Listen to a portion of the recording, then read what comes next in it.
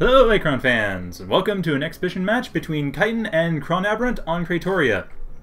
This is actually a rather interesting match because both Kytin and ChronAberant had agreed prior to this match to not use hierarchies. In case you're unfamiliar, hierarchies are a command convenience in Achron that allows players to control large groups of units by only controlling one unit. This is really useful because of the chrono energy cost of controlling units means that you can't control groups of units in the deep past. Using hierarchies, you simply order one unit and the other units that are tied to that unit, that are subordinates, will follow.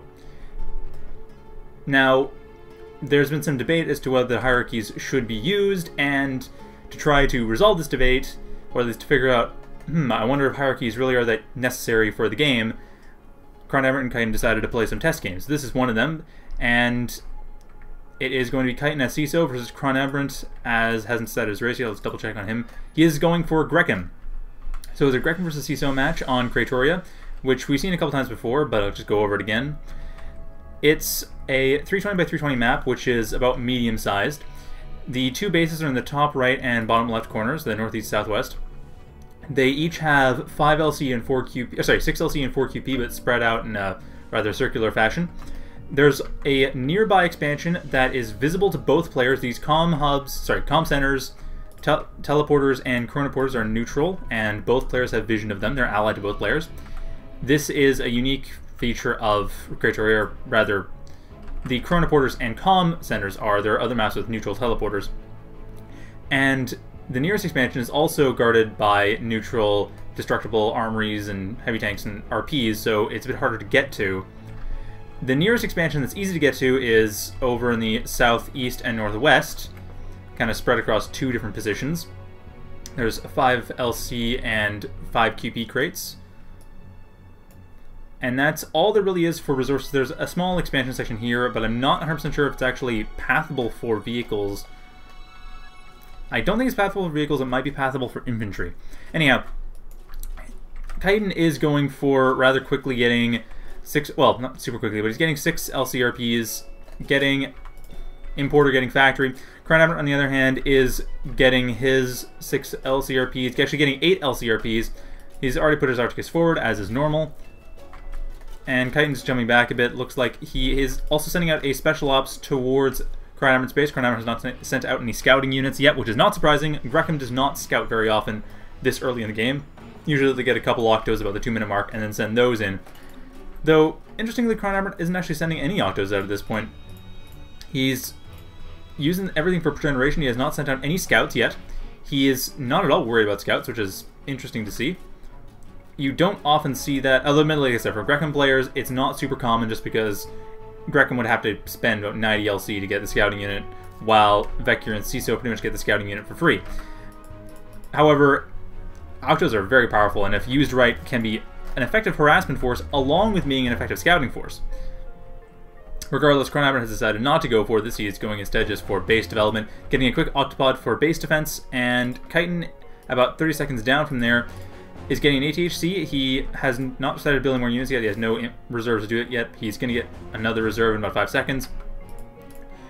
The armory is not researching anything yet, so Kytin is not going for any tech. He doesn't have any of the resources for tech either. He only has 24 QP, and all techs cost at minimum 40 QP for CESO.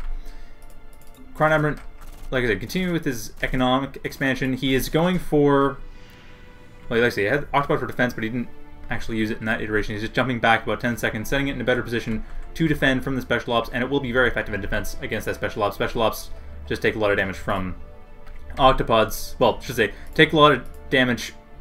They don't take a lot of damage to kill. They have 100 health, and Octopods deal quite a bit of damage quite quickly, so they're effective at getting rid of early harassment forces. And it looks like ChronAberant has decided to start fighting himself. It appears that he doesn't consider Kytin to be enough of a challenge, so he's deciding to use his own units against themselves. No, I'm kidding. Seriously though, it must have been a misclick on his part. He has fixed that up and sent the Pharos out to help defend. Good idea. Pharos are detector units and ATHCs can cloak. So anticipating Kytin's ATHC attack, which is always wise, CESO tends to go for ATHCs, and Kytin is indeed sending his ATHC in right now at the 409 mark, which the Pharos and Octopod will be able to intercept quite handily before it actually deals any real damage. However, it is attacking the Pharos, which means that the Octopod will have to deal enough damage to destroy it, which it will, before the Pharos dies, and another Pharos coming in to back up in case the first Pharos died, which is very smart. And mechs come in, so Kytin just did a quick harassment scouting, doesn't seem to be doing much with it at this point. He may be doing something more in the future. He is sending an ATC out towards the northwest expansion to see if ChronAberant has decided to expand there yet, which he has not. And Kytin also is expanding. He's sending a Marine to the southeast expansion, the central southeast expansion, to start building some more RPs. He has a couple mechs up, probably going to use those for macro fabs pretty soon, but right now just worried about getting out the factory. Surprised he's going for so many mechs though. Or rather, I'm surprised he's going for only 2 mechs. Mechs are powerful anti-air units, and Grekim are fond of using air in general. So getting a lot of mechs for anti-air is not a terrible idea, it's not unexpected, but usually CESO players will focus more on getting quick frigates out for anti-air rather than using the mechs, just because mechs are, I mean, they are powerful in groups and fairly cheap, but they're also slow. So not bad for base defense, but for offense is a bit tricky to work with. Though without hierarchies, it does make it a bit harder for the Grekim to move around an Air Force, because the biggest thing about Air Force that makes it very powerful is that it's great at mix-up. Actually, hold that thought. The Pharos are coming to attack. Wow, okay, ChronAberant is actually sending his Pharos in to attack the expansion that Kytin was setting up in the southeast, central southeast, while sending his Octopod probably teleported in to get rid of, just double check this. No, Kytin doesn't even see it. So ChronAberant jumped back about 30 seconds. I'm guessing he did teleport it in, and he is sending it to the teleporter. And yes, from there it is going to be teleported right into Kytin's base. So Kytin is going... Well, there's a lot to deal with now.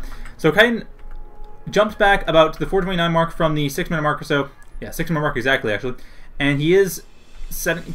Well, he's getting machinery, so he can quite easily get tornadoes and use that to help against the Octopods, which I wouldn't be surprised if he did, but he doesn't have a lot of QP to do it. Oh, it looks like he tried to do it, or tried to build something big. Probably tried to build tornadoes, didn't have the resources for it. He can only build 1 tornado right now. And building an import right next to where the Octopod will be, looks like he's trying to intercept it by putting buildings in the way. But ChronAberant is... He is sending his Pharos in, and the Octopod will be sent very soon to attack. And there it goes! The Octopod has come into attack, not blocked by the importers. I don't know if that was Kytin's plan or what. But Kytin does not have the defense units. He does have a tornado, though. He is getting a tornado, jumping back about 15 seconds before the attack hits. He's getting a tornado... Sorry, 5 seconds, but... He is getting a tornado that will be ready, however, only in about 35 seconds, so I expect to see at least 2 RPs destroyed, while, of course, these Pharos are doing quite a number on the RPs in the central southeast expansion, and at the same time, ChronAberant, I should say at the 540 mark, ChronAberant is getting a Pharopod as well. Pharopods being cloaked bomber units, very powerful against anything that doesn't have detection. Pharos being teleported into the main base of Kytin as well to help out. So the one Pharo in the the southeast central expansion, another Pharo helping out destroy Kytin's main, and Kytin's tornado is just finished at the 626 mark. Is just finished attacking the Octopod. Will be able to take care of the Octopod quite quickly, but it is going to take permanent damage in the process. But at the same time, the Pharo still attacking the RPs. This RP will be going down before the tornado has managed to defend it. But Kytin is in a very tight spot when it comes to defense. He has, however, got an HHC right next to ChronAberant's base. I'm a bit surprised he hasn't decided to use it yet. And ChronAberant at the 629 mark is sending his Pharopod over to get rid of this HHC, which had not cloaked actually. It was left out in the open uncloaked. It had run out of energy, so it automatically decloaked. And the Pharo being destroyed, not able to destroy the RP actually. The RP surviving with 9 health, 1 more hit on the RP would have killed it, but no, it survives. Kytin only loses 1 RP, just barely, but he only loses 1 RP, which is good for him. And ChronAberant, okay, so Kytin's jumped back to the 6-minute mark. Looks like he's sending his HHC. He has close HHC here. He's not sending it to attack yet, but he might be sending it to attack at this point. I'll have to keep an eye on that one.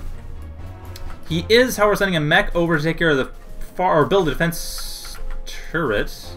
Yes, that's right, because defense turrets are that big. Building a defense turret next to the Pharo, but it will be a little bit too late. That Pharo will probably end up killing it before it actually deals any meaningful damage. And the tornado here, nothing changed here. Pharopod, also nothing has changed, so Kytin looks like he's trying to help defend against this. He, like I said, he did change this, setting up his defense turret a bit closer to his mech, so it has a chance to build up before the Pharo is able to destroy it. And yes, we'll be able to build up in time and help fend off the Pharo. The 2 tornadoes, however... Sorry, 2 tornadoes now. He managed to build a second one. So the tornadoes managed to fend off the main base. So Kytin has fended off the harassment, except the Pharopods still coming in. However, tornadoes are detectors, which means the Pharopods will have a difficult time harassing the main base. That being said, there aren't a lot of anti-air units to actually deal with the Pharopod, but the Pharopod being a bomber itself means the tornadoes won't be able to...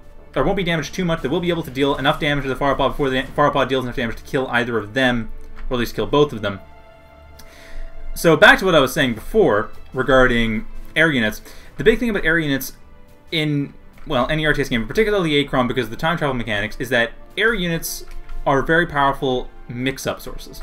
And this is more of a term from fighting games, but basically mix-up means when you're setting up yourself in a position where your opponent has to guess what your move will be. And they have no easy way to guess, but they have to guess. Like, the options available to you, given what they know so far, are so ambiguous that they have to choose between two different options for defense that may not necessarily work. A classic example in fighting games is the high-low mix-up, where you use an attack, or in a position where you could use an attack that could be either overhead, which requires that they block high, or a low attack, which requires that they crouch block, and doing it in such a way that it's very difficult for them to guess which type of attack you're going to use, so they might end up getting hit. Now, with air units and Achron, this is more a question of position mix-up, where the enemy player doesn't know where the air units are going to end up, ultimately. Now, this is really helpful with Hierarchies, because you can just use mass amounts of air units, send them around the map, and then if your opponent starts attacking them, you can retreat, you can move them around, and your opponent basically can't guess where your air units are going to be, because there's so many points where they could attack, expansions, main bases, and different angles.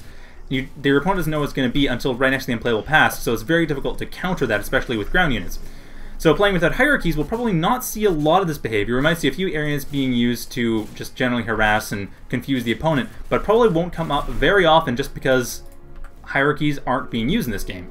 So a large hierarchy of air units won't be usable, and thus they can only be moved around a lot near the present and near past, but not much in the deep past. So doing a re-micro across the timeline, going back and back and back across the timeline, changing where the air units are ultimately attacking from, is going to become impossible.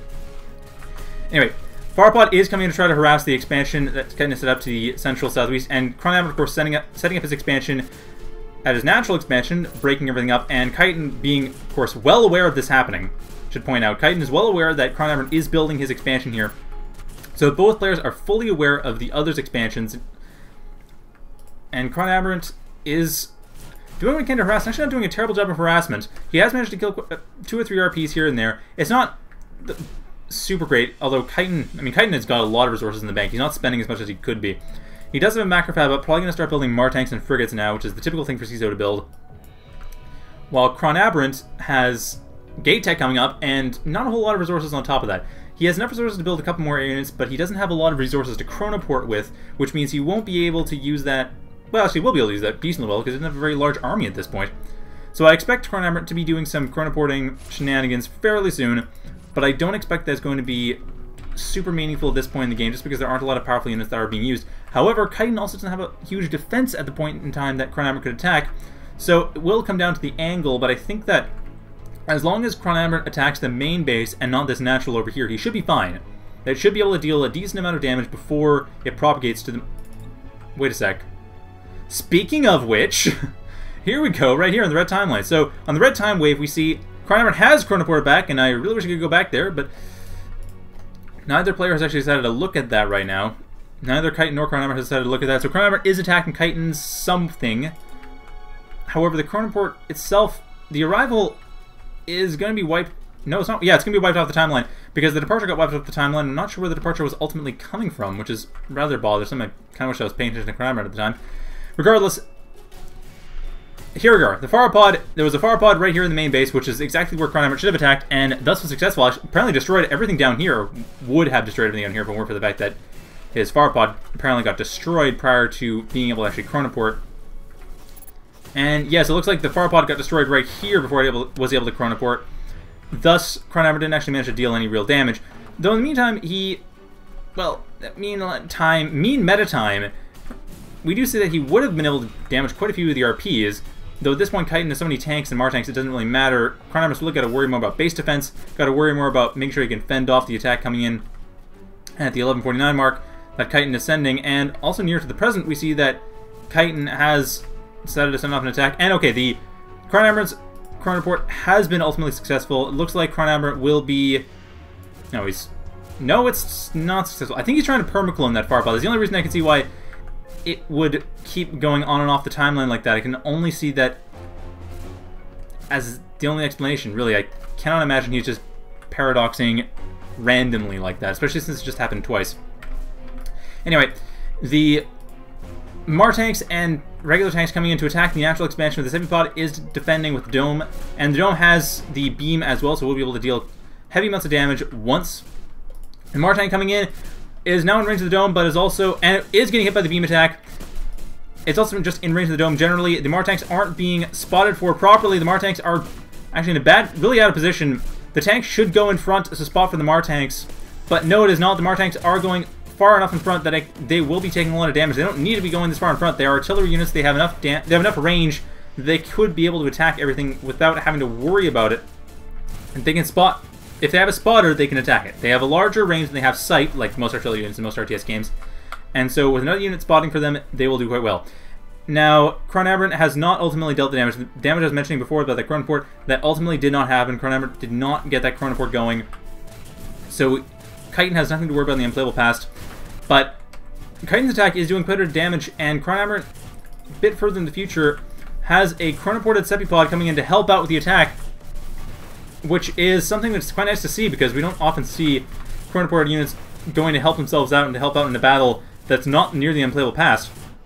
But no, this is actually in the playable past, but ChronAberant is using that playable past to actually take advantage. Let's see where we're now. Okay, Kytin just went past the chronoport now, but yeah, ChronAberant is taking advantage of the fact that the playable past is a bit more meaningful with the lack of hierarchies to do more chronoporting and not have to worry so much about the unplayable past, though it looks like he still is going to have some chronoporting arrival going on here.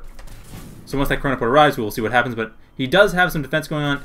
Ultimately not super meaningful, though. That's the one thing that's a little bit sad about this.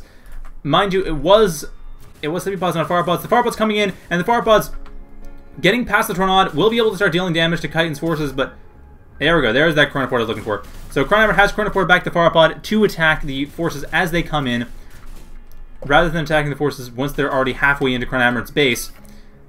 So we will see the effects of that fairly soon. Kytin actually is looking at the effects of that right now, so we'll go check that out. And it looks like... no, he's not looking at the effects of that. They haven't propagated yet. So once we get this blue time wave coming along, we will see the effects propagate. ChronAberant, however, is still in a very tight... he's in a very tight spot. He has... well, 5 tanks, 2 Mar tanks coming in, and here we go. ChronAberant is now double-checking the attack as it comes in, and the Pharopods are now dealing meaningful damage and dealing with the force as it comes in. So this is a successful chronoport defense. The Tornado is not in position to defend against the Pharopods, so these tanks are completely powerless to destroy this Pharopods, and the Pharopods are cloaked and have more than enough energy to last, so these tanks are dead. ChronAberant is going to have no problem defending against these forces right now, though this is once the blue time wave comes along. Kytin double-checking the blue time wave.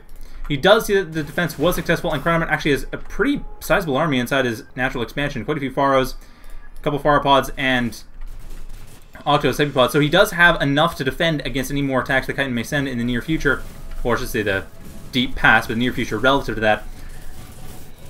But, of course, since the blue time wave has not crossed through yet, we don't see that exactly going on. And it looks like the blue time wave... oh, sorry, this damage is from before the blue time wave hit, so ChronAberant now chronoporting back another couple Pharopods. No, he didn't actually chronoport back another couple Pharopods. What the hell? He is jumping back to double-check the attack that came in, and it looks like there is another attack coming in, but since it's only Tornadoes and Mar tanks, nothing particularly effective at killing air. The Pharopods are doing a good job defending.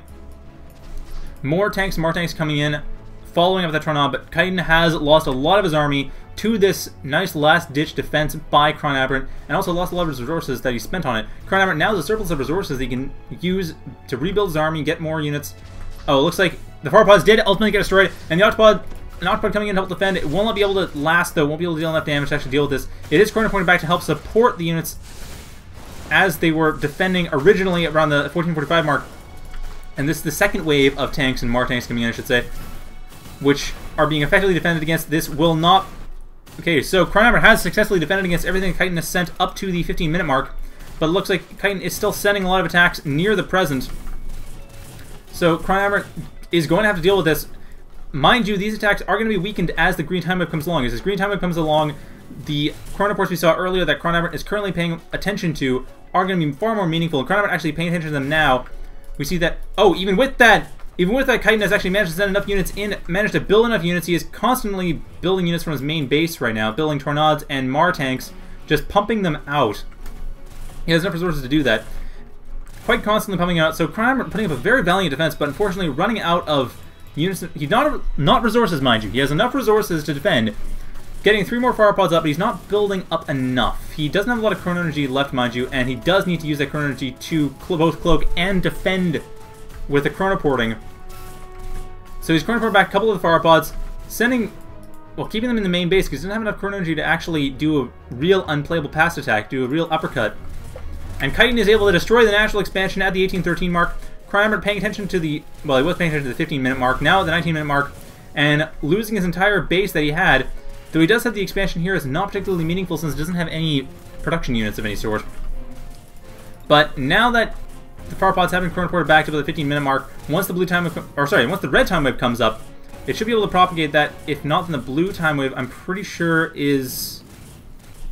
Actually, I'm pretty sure the blue time wave is the one that is going to be carrying that propagation. And the Pharopods... Oh, whoa! No, he's chronoported back the progening units entirely. That's... Did I see that right? I think he actually just chronoported away his progenerating units. Yeah, he deprogened them and is chronoporting them into the deep past. And, oh yeah, he is just doing a UPP move. Chronoporting them to the deep past and moving them out of the way. Though he has to actually move them physically first, but still trying to defend. That's a really neat idea for defense. Very difficult to make work given the position in the past. And Kytin has, at the 18-minute mark, well, sorry, the 20-minute mark, he destroyed ChronAberant's base, now focusing on the 1848 mark, and is destroying ChronAberant's base. ChronAberant, his Seppies have not come through, or, well, Seppi Pharo, whatever he managed to send back, has not come through yet.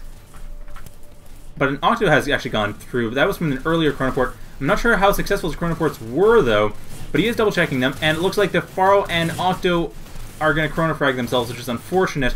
So the Seppi managed to get back successfully, but everything else didn't, which means he won't be able to actually rebuild anything. Which is quite sad, since rebuilding anything would require a Pharo at the very minimum. And he did not send that back successfully. So it looks like the Seppi... Well, the Seppi's not going to be enough. It was sent back successfully, but it's not going to be enough to save him. Pharbod doing what it can, doing a valiant job, protected by the reefs. If it can actually destroy the Tornads, which it might be able to, it would be able to stay alive, but I don't think it can. It looks like ChronAberant was defeated about 8 seconds from now. And that's going to be it. Fortunately got too close. The Tornads couldn't kill him, but the Mar tanks and tanks could. So Kytin really has won this game now. It looks like ChronAberant will not be able to get out of this alive, though. Very interesting play from him, though. Very nice chronoport defense. And it was interesting to see how much... Well, okay, it's interesting to see how little changed from the looks of it. Though, once again, this is the first game neither player would have really adapted to the changes caused by not using hierarchies. And it was interesting to see what happened. I'm curious to see more games played like this. And for all of you watching out there, I'd be very interested to see how you guys play with this. See games from you guys, just play this. Make the games, post the replays on gamereplays.org. Because I really want to see how this plays out. I mean, we're all quite curious to see how this plays out, because the idea is that it would make the near pass more useful and make uppercuts a lot less powerful. And we did see in this game that uppercuts were a lot less powerful. ChronAberant was unable to defend with the uppercuts, though Kytin didn't really need to use that. And actually, Kytin won without having chronoporting, which is saying a lot. Chronoporting is quite powerful in this game. It's a game decider, really. And here's that Seppi I was talking about right now. It, like I said, the only one that actually survived, the only one that didn't chronofrag itself. But yeah, that's the thing. He stayed alive quite effectively, despite the fact that he did not have hierarchies to make it efficient. But it did mean that it was a weaker ability to uppercut. And I think he might have been relying on that in his strategy. He wasn't really considering the fact that he wouldn't be able to uppercut as effectively. And it looks like he's actually going for a permaclone, huh? I think he's trying to permaclone that Seppi, but I'm not sure. And near the unplayable past, it looks like... well, if he is trying to permaclone the Seppi, I don't know. It could work. It looks like he has managed to, but the thing is, it doesn't matter. Because there's no real permaclone that would matter since he's lost all of his units at this point. Like, this is where the departure happens. So this Seppi... Oh no, it wasn't permaclone. Sorry. It was a proper stable time loop. So that Seppi was not chronoported, as ChronAberant wanted to see what would happen. But anyway, as I was saying, so yeah, the near pass is supposed to be more useful. And we kind of saw that. We did see between the -1 minute and -2 minute periods relative, it was a bit more useful. Players were focusing more on that point in time. Less focus on the -2 to -3 section, which is where the games are often focused. No focus being present in -1 minute, though. Apparently, there was another game played that the replay didn't work out, so I can't show that, unfortunately, because apparently it was a really cool game. But the game in question had more use in the present. Apparently, the actual game-ending attack came in the present. And in this game, the game-ending attack did come around a minute and a half in the past. So it's interesting to see the change. I want to see more games like this because one game is nowhere near enough to make any real statements, but seeing a dozen or 2 dozen games should be a lot more indicative of what kind of change No Hierarchies brings to the table. Anyway, I hope you enjoyed that, and have a good night, everyone.